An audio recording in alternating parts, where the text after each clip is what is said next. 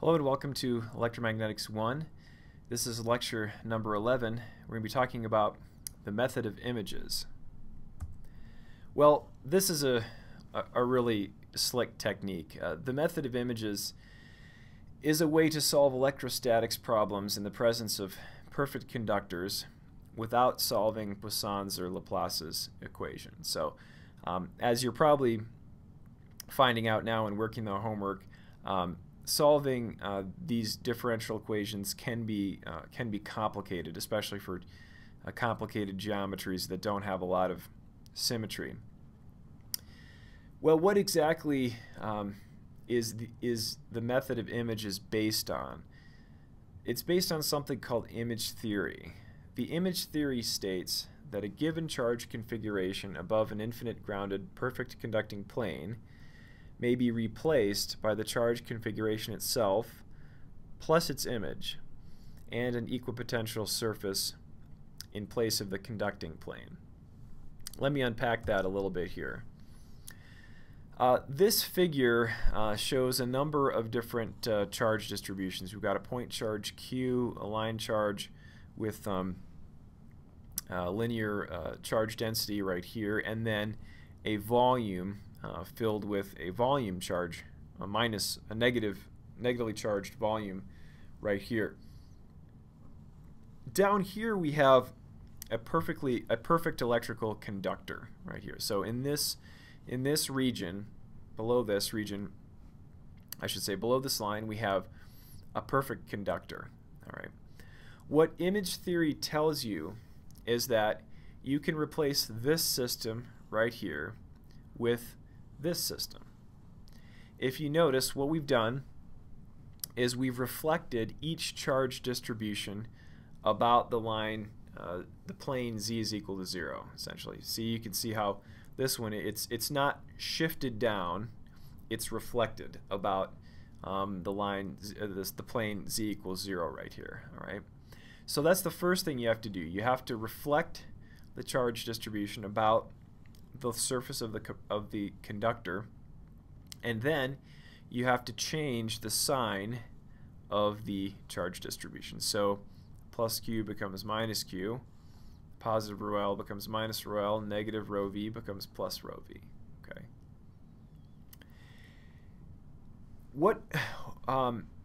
What is actually going on here is that I should say the way you're going to actually find the electric field due to this charge distribution now is you're literally going to treat all of these charge distributions as if they were in free space. And so if I want to know the electric field at this point right here, I just basically erase this line and just say, okay, all of these charges now are in free space, and I add the electric field due to this, due to this, due to this, due to this, due to this, and due to that. Right? That's the basic idea behind image theory. So we don't have to solve Poisson's or Laplace's equation. We can simply use Coulomb's law when we're using image theory. In applying the image method, two conditions must always be satisfied. Number one, the image charges must be located in the conducting region.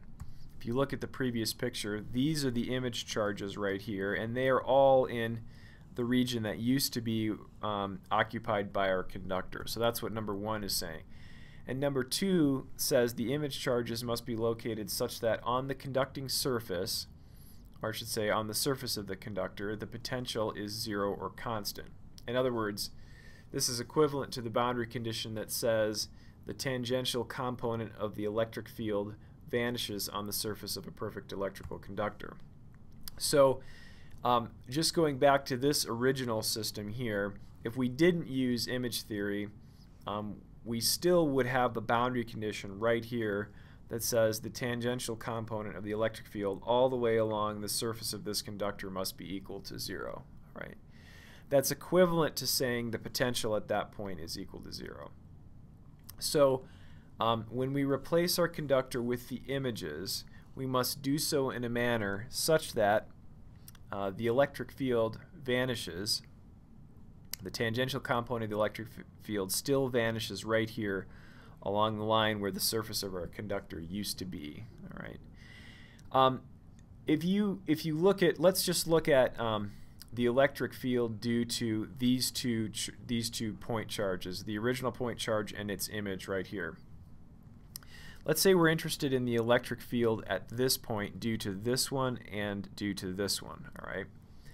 So the electric field due to the original charge at this point, remember, points along a line connecting them, and in this case it's going to be pointing down to the lower in the lower right hand direction on your screen like this. All right. The electric field at this point due to the image charge, which is negatively charged, is going to be pointing at the exact same magnitude but pointing down, sloping down in this direction. So you can imagine here, if I draw a vector like this pointing that direction due to the positive Q charge, and a vector down here of opposite magnitude pointing in the Q direction, what's going to happen is the tangential components are going to cancel, and you're just going to end up with a Z component of the electric field at that point. Let's see an example of this. Here we go. Here's the exact same situation. We have a single point charge located above a perfect electrical conductor. And so what we do is we replace the conductor with the image charge. We flip the sign, all right? And the total electric field then is the sum of, so let's say again we would like to know what's the electric field right here at this point due to a charge in the presence of a perfect conductor. We replace the perfect conductor with an image charge, and then we just treat this system as though these guys are simply sitting there in free space. So the electric field due to this guy based on Coulomb's law is given by this expression. Here's R1, okay? So again, we know the electric field to a point charge is equal to the charge itself times this vector divided by 4 pi epsilon naught times the magnitude of this vector cubed, right? And we know the electric field due to a charge here evaluated at this point is equal to this vector times minus q divided by 4 pi epsilon naught times the magnitude of this vector to the third power. Okay. This is image theory, and again, you can convince yourself if you evaluate this expression anywhere along this line, the tangential component of the electric field, the field that lies along this surface, will be equal to 0, which is the boundary condition we have to satisfy due to the fact that we are interested in this situation where you have a charge above a perfectly conducting plane.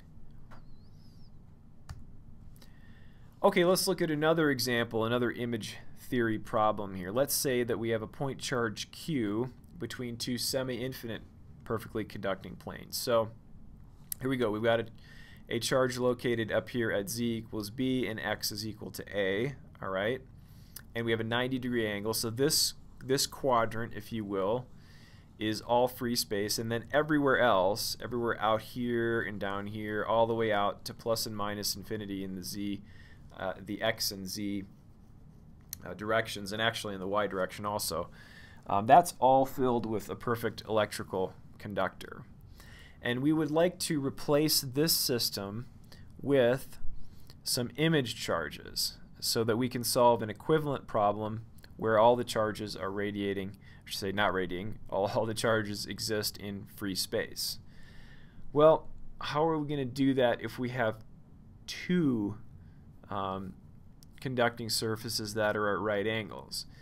Well, you need to think about, for this problem, before I show you the answer, is what do you see when you look in a mirror? I should say, how many images do you see when you look in a mirror, a right angle mirror like this? So just imagine now that this is you, and you're looking into a mirror that basically wherever there's this conducting surface, you've got a mirror, and then you've got another mirror down here. You may not remember this from physics, but you will see an image of yourself here. You'll see an image of yourself here. That's no surprise. But you also see an image of yourself right back here. That's a clue. That's a clue that we need 3 image charges for this particular problem. Okay, we need a charge of equal and opposite magnitude here. We need a charge of the same magnitude here, and we need a charge of equal and opposite magnitude here. Okay, all right. So this picture really it's a little bit easier to see exactly what's going on. So again, along a diagonal line here, you have the one of the image charges. You have one image charge here and one image charge here. Okay, and so what you have to do to find the electric field due to a single charge in the presence of these 2 semi-infinite conducting planes, you have to add, for instance, let's say I want to know what the electric field is right here. I have to add the electric field due to this point charge, that point charge, that point charge, and that point charge, right? It makes a certain amount of sense. It makes a certain amount of sense if you look at the orientation of these charges relative to the planes, okay? Again, we cannot have any tangential electric field along this line, nor can we have a tangential electric field along this line. So if you can imagine we're at this point right here, you can convince yourself that the tangential electric field due to this charge, it will be exactly canceled by the tangential electric field due to that charge. Similarly, the tangential electric field due to this charge at this point will be exactly canceled by the tangential electric field due to that charge at that point. Let's examine what happens along this line, right?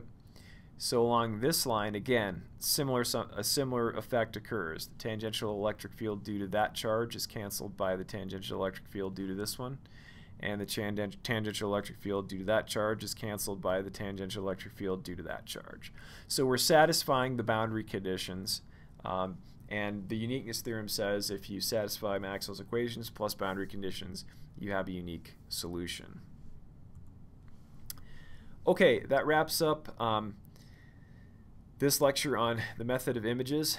Thanks for your attention, and I'll see you in the next lecture.